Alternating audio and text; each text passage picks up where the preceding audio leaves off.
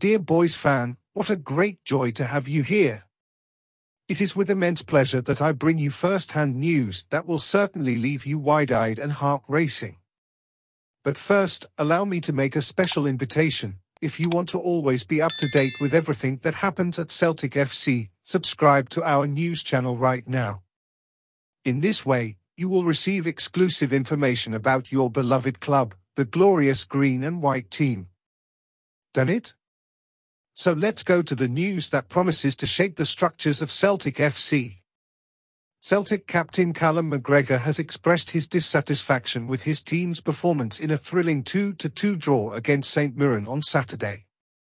It was the midfielder himself who rescued a point for the boys, with just 10 minutes left for the final whistle, with an impressive long-range shot. That brilliant move came after a first-half double by Curtis Main, which nullified Kyogo Furuhashi's early equaliser. In an interview with Celtic TV, after the match, McGregor couldn't hide his frustration, revealing how angry he was with the result.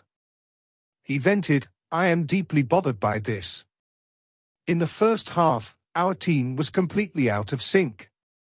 We missed 2 clear scoring opportunities and put ourselves in a difficult situation. Obviously, the opponent was satisfied with this. Now we need to analyze and correct the mistakes. The second half was more faithful to our identity. We showed a better posture and won an important point.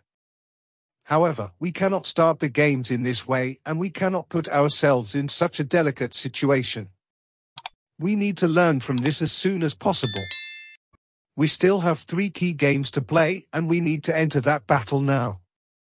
We didn't start the game well, but in the second half we looked like a team hungry for victory. We need to recover that mentality for the entire 90 minutes. Becomes frantic. It's time to meet again and show the essence of the team that we are. We must bear in mind that Inverness Caledonian Thistle will not be handing us the trophy on a platter on the 3rd of June. If we want to win the Scottish Cup, we will have to fight with all our might. Therefore, the sooner the boys wake up from this difficult period, the better. With the match against Hibernian approaching, we have an immediate opportunity to return to our best level and regain confidence. And now, Celtic fans, it's time for you to express your opinion. What do you think of this novelty that promises to shake up the structure of our team? Be sure to leave a comment, as your voice is critical to Celtic FC. And stay tuned, we'll be back soon with more hot news about our beloved team.